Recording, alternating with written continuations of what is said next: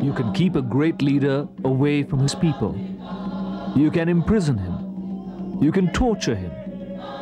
But you cannot break him. Let us join hands to ensure that as we enter the new millennium, the political rights that the 20th century has recognized and the independence that nations have gained shall be translated into peace, prosperity, and equity for all. The Berlin Wall comes down. Some call it the end of ideology. Others proclaim it as the end of history. But even though the drums of the Cold War retreat, new hegemonies emerge to threaten the world. And the West continues to use international institutions, military power, and economic resources to run the world in ways that will maintain Western dominance, protect Western economic interests, and promote Western politico-economic values. What type of Security Council we are perceiving? I've been demanding, both in the UN and elsewhere, please define the criteria first. Who are entitled to get into the Security Council? In my country, we have 1 billion people. They have no place there. We Indians are reputed to have a third eye, and I have it. And whenever I go to the UN building, and I pass by the chamber of the Security Council, my third eye reads a signboard there. You can come in only if you have money or the bomb. Each day, each hour, the size and lethality of nuclear weapons increase. A nuclear aircraft carrier costs $4 billion, which is more than the GNP of 53 countries. The hood of the cobra is spread.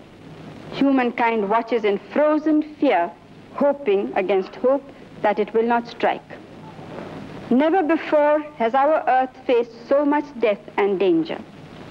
The destructive power contained in nuclear stockpiles can kill human life, indeed all life, many times over, and might well prevent its reappearance for ages to come. The non-aligned movement has persistently advocated the elimination of nuclear arms. It has resisted the possession of nuclear weapons by a group of a few privileged nations, designed to perpetuate the status quo in the global power structure. NAM has been urging the UN to focus decisively in favor of development so that it remains central to its mission.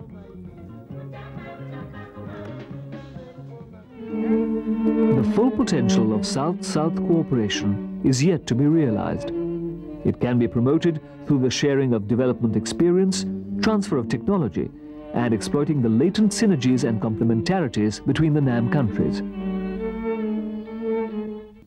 The pressures applied by the strong countries on some of the small countries which owe them some obligation, make it difficult for them to cooperate with others who want to have a more independent stand. India's recent nuclear tests took place in a geopolitical environment where our security was becoming even more threatened by the overt and covert nuclearization of our neighborhood. We do not, however, believe now, any more than we ever did before, that nuclear weapons are here to stay. On the contrary, if the established nuclear weapon states agree to negotiations to abolish nuclear weapons, we will be the first to join. Today, I urge them, as India has urged them so many times before, to join us in the non-aligned movement in negotiating a nuclear weapons convention through which we can eliminate this last category of weapons of mass destruction.